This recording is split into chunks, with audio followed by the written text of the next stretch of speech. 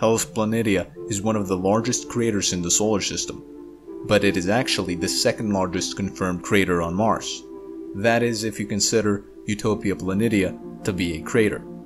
Utopia Planitia is about 3,000 kilometers in diameter, and although the terrain around Utopia Planitia suggests that it very likely is a crater, it's not as obvious as with Hellas Planitia. So Hellas Planitia is the largest unambiguous crater on Mars. It is about 2,300 kilometers in diameter, which is a bit more than halfway through the mainland United States. And the surface area of Hellas Planitia is about 4 million kilometers square, so it has about 45% the land surface area of the United States. This giant crater is located at the southern latitude of Mars, right in the middle between the equator and the South Pole. Now, Hellas Planitia doesn't look like a regular crater, since its edges are not overly pronounced, and that's because it is around 4 billion years old. Mars itself is around 4.5 billion years old, so its edges got a bit smoother over billions of years. Hellas Planitia is also around 7 kilometers deep overall. We know that because NASA determined 0 meters of elevation on Mars precisely and used that for their topographic maps. In the past, before 2001, NASA used an average atmospheric pressure of 610 pascals to define 0 meters on Mars. Now they use the gravitational plus rotational potential of Mars to create an equipotential surface and therefore 0 meters. So on Mars, the deepest and the tallest point is understood through the reference point of the datum, the equipotential surface, which was already precisely defined by NASA. Just like the deepest and the lowest point on Earth is understood through the sea level, which is Earth's 0 meters. So now we know that the deepest point on Mars is in the Hellas Planitia crater, which is overall pretty deep at 7 kilometers, but there is a spot at the western side of the crater that is at a depth of around 8 kilometers, so it is almost as deep as Mount Everest is tall on Earth. Now, at that 8 kilometer deep spot, and in Hellas Planitia in general, the depth is so great that the atmospheric pressure is double what it is generally on Mars. In Hellas Planitia, it is about 1,200 pascals, which is about 1% the pressure of the average pressure on Earth. Now, the average pressure on Mars overall is 610 pascals, which is 0.5% the average pressure on Earth.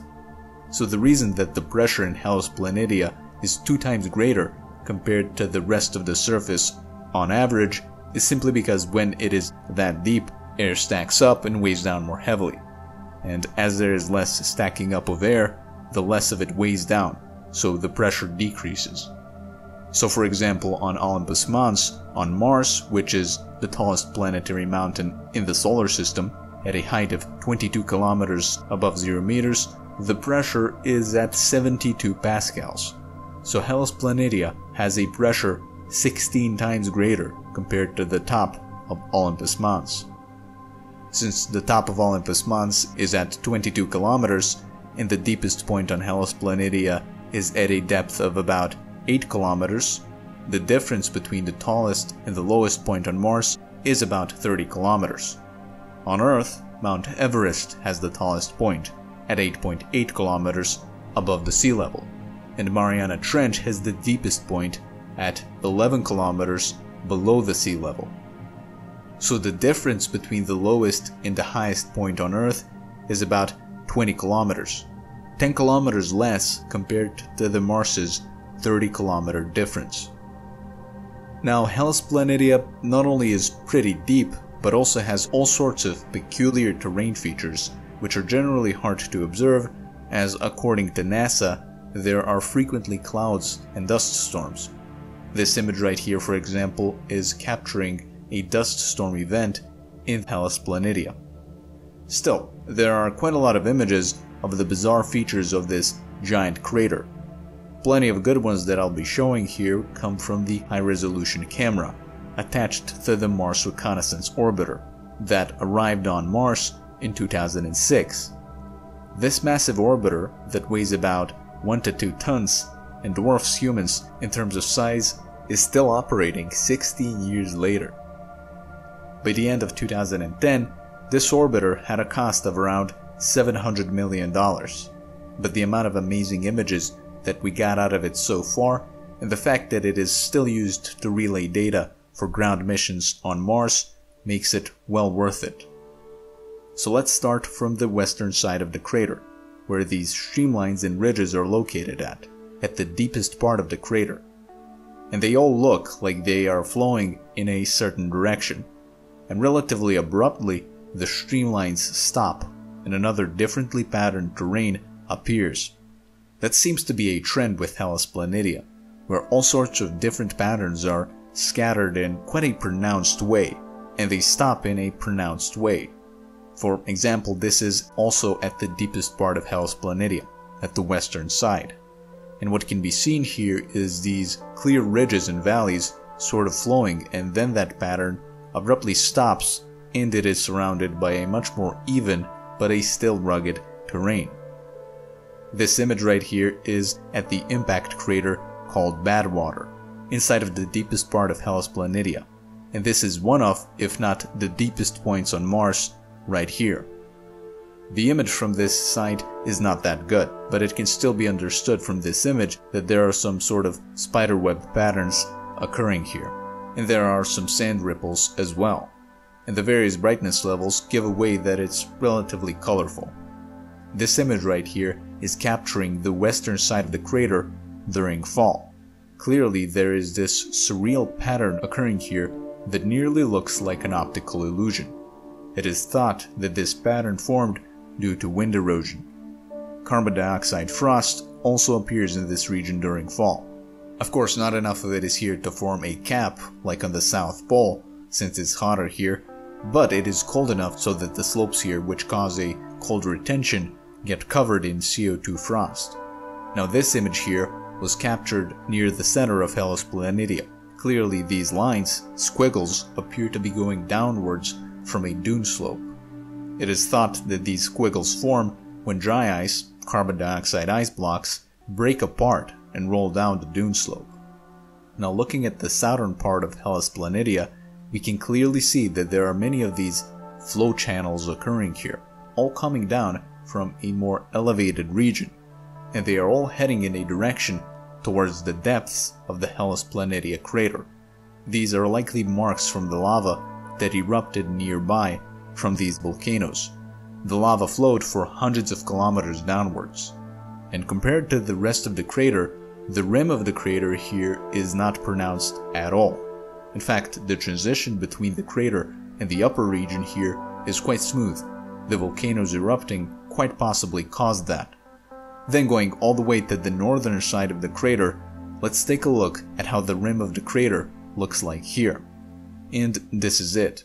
As clearly visible, things are chaotic here. There are all sorts of layered ridges and patterns here that have very different brightness levels. Some of the brighter parts here are explained away by either water or lava drying up.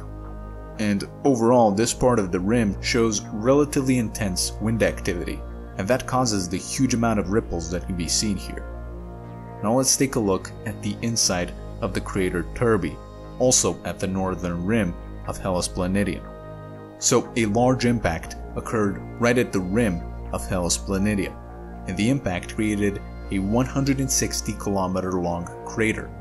The inside of this Turbi crater has this bizarre formation, a ridge that has a huge amount of layers. The way that this formed is still a mystery. Some speculations involve the water causing the formation of those layers.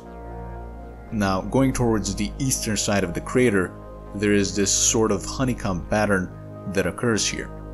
It also occurs in other parts of Hellas Planitia. It's largely still a mystery as to how these celt patterns form.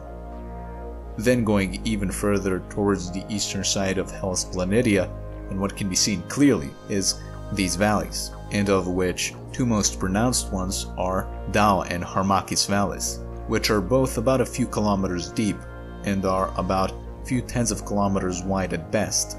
They also are both around 700 kilometers long.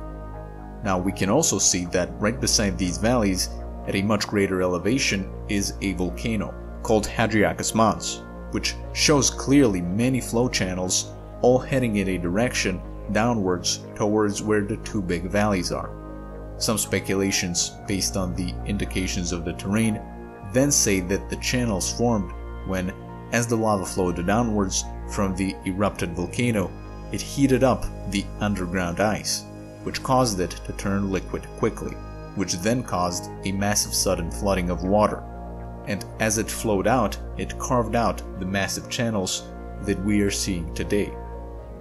Another thing that is interesting about this crater is that NASA found hidden glaciers in Hellas Planitia with the radar on the Mars Reconnaissance Orbiter.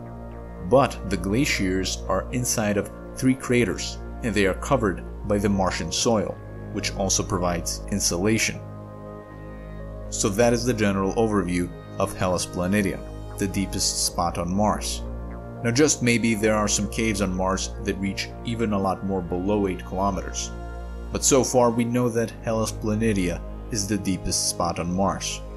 And I didn't even cover everything about it, since there is just a vast amount of different terrain features that it has. And Hellas Planitia is quite good for studying because of that. Some of these features could provide big clues as to what most likely happened in the past on Mars, and how it all led to the point at which Mars is right now. So Hellas Planitia would probably make for a very interesting site to send a rover to. That would probably give quite a lot of good insights.